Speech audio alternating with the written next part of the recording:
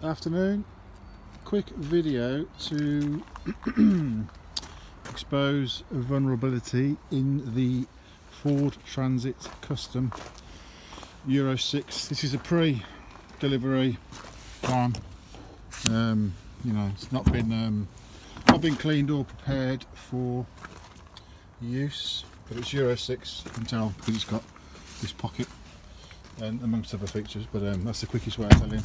So, right, double lock the van. Van is locked. I'll leave the key here so you can see I'm not doing anything.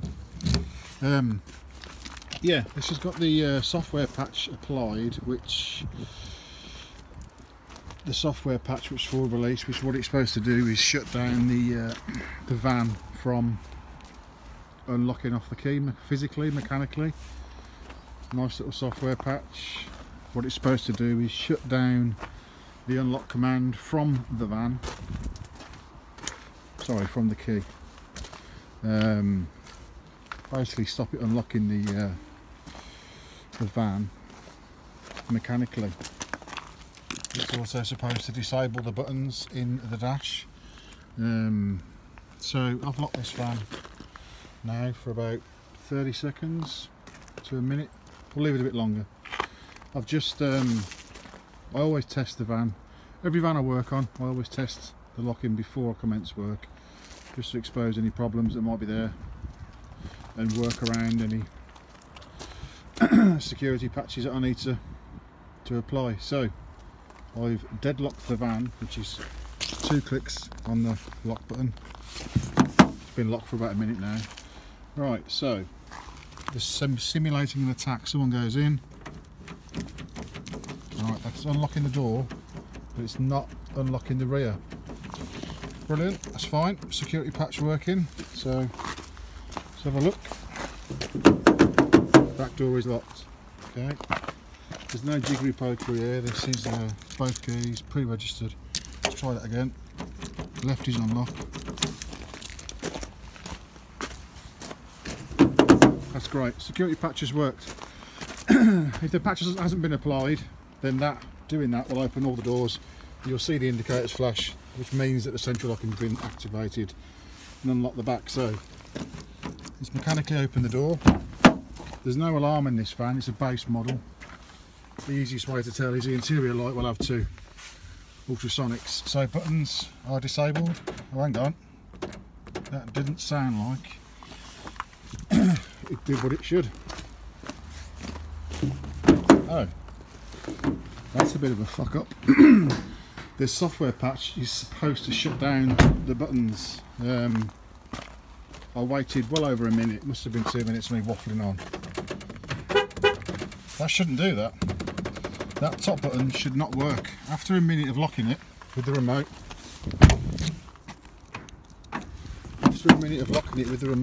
it's supposed to, so what's that, 3 minutes 25 I started it. It's supposed to shut down the buttons. I'll do it again.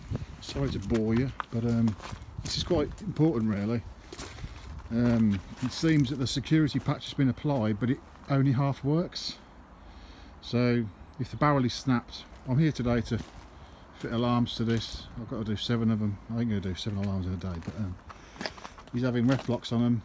I'm going to disable the this wire, and I might even remove the buttons off the back, the wire off the back of the buttons, which will stop this.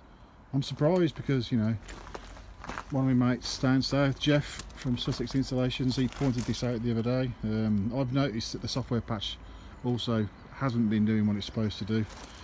Jeff's done a little video on it. This van hasn't got an alarm on it, so right, it's been on, hang on, 4 minutes 25, 4 minutes 26. It's been over a minute now.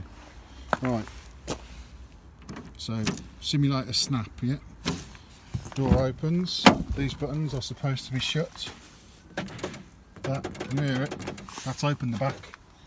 That didn't need me pressing it 10 times. I didn't need it.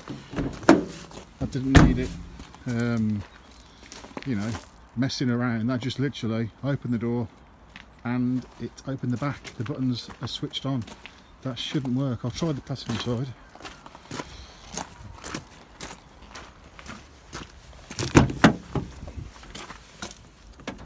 Yeah, you can hear it. You can hear it clicking the relays in the box. That's opening the back and the side, obviously. Yeah, brand new van. These vans are being delivered on the 9th of April.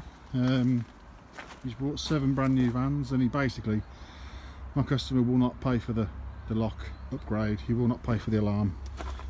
Ford pay for it, which is a great way of doing business. Basically, this guy orders, you know, 10-15 vans a quarter, and part of the volume price he gets, he's bargained the deal that Ford pay for his lock and Ford pay for the alarm. So I won't say which dealer that is, but you could always try and ask that in your bargaining tools if you're going to buy a new custom or a transit.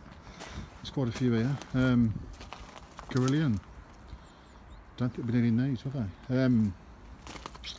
Yeah, if you're going to buy a new van, if you're going to buy a new transit, a new custom, it wouldn't hurt to ask. If you're from the Midlands, you could say, Andy, we get from Vehicle Fit, will come out and sort the locks for me. If you agree to pay for them, then I'll buy a van off you. So yeah, if you want to give me a call to discuss any Ford security, it's Vehicle Fit 0330 010 0491 or 07900 60 50 40. So yeah, surprising vulnerability, which I'm seeing quite a lot. Some vans, I did a Mark 2 custom this morning, you know, the Euro 6, and that software patch did work. It shut the buttons down on the door, it shut down the unlock command on the back of the van. That worked. For some reason this hasn't worked, so it hasn't been applied properly. I'm not sure.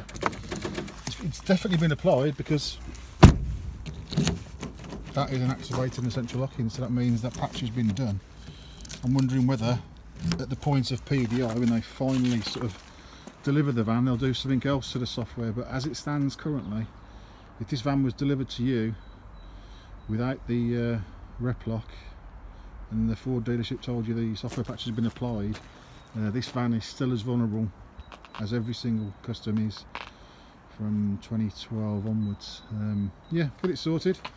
Give me a call. Thanks for watching. Sorry I'm dragged on a bit, but I'm quite bored today, so I'm just waffling on. Cheers, see you later.